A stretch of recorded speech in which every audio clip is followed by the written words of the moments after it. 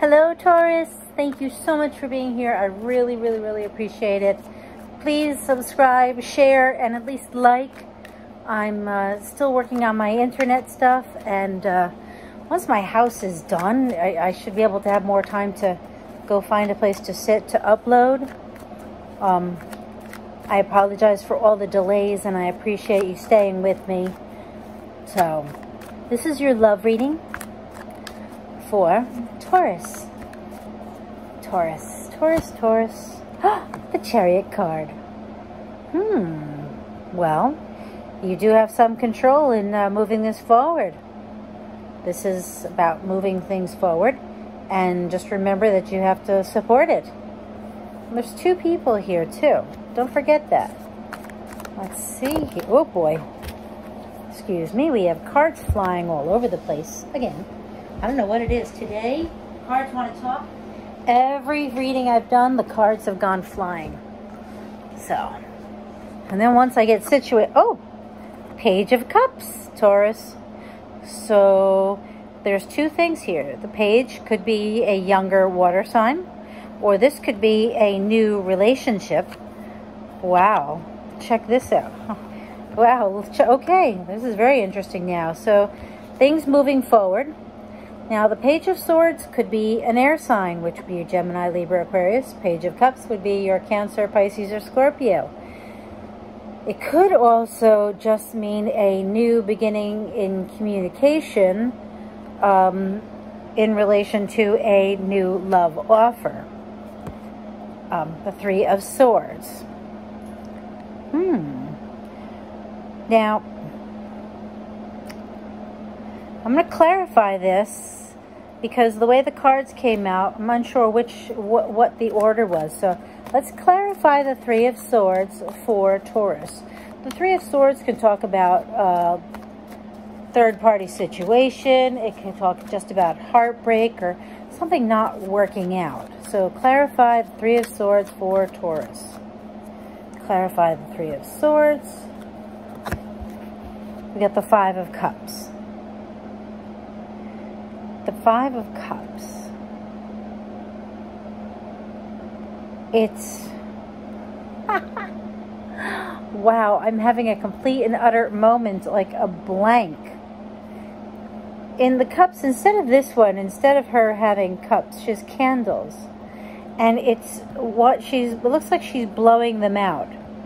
And there are 3 gone and 2 left. And because I'm having a, pardon the expression, brain fart moment, I'm going to read because all of a sudden, I'm thinking something's not right. And I'm not, that's what it is. Mourning, feelings of loss, sadness, regret, repentance, bitterness, frustration, difficult choices. So I feel like this reading is for a Taurus who you've had some problems.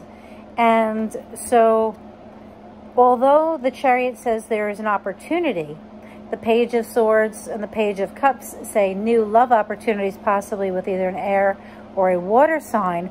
The Three of Swords, clarified by the Five of Cups, means that you are afraid to do anything because you are still remembering the pain and sorrow from a prior relationship. Which, with the Mercury retrograde beginning as I'm doing this, to me means that you could be closing that out. Because retrogrades are times to re-go over, look over again. And maybe what this is saying is it's time to get rid of that. It's time to move forward, because if you keep doing that, you can't move forward if you keep focusing on the past. And then, interestingly enough, here we go. The High Priest, learning, learning, moving on. The Eight of Wands, fast communication. Are you meeting maybe one of these people you met on the internet, or because of something on the internet that you were learning? Death could be dealing with a Scorpio, which would be your water sign. Could also be a transformation. Remember I said you have to put the past to bed to move on to the future, to have a new love. And I believe the High Priest is about your learning and moving on, communicating, possibly with a Scorpio, changing your life Two of Pentacles, learning how to balance things out. Now, the Two of Pentacles can be juggling. So this also could speak to a Taurian who is seeing two people. Or maybe you're talking to two different people on a website or an app or something. And you're deciding what to do. And there's a lot of communication. And you're learning about these people to decide. So, Taurus, a relationship, like I said, the Chariot card. The Chariot is about you being able to move forward.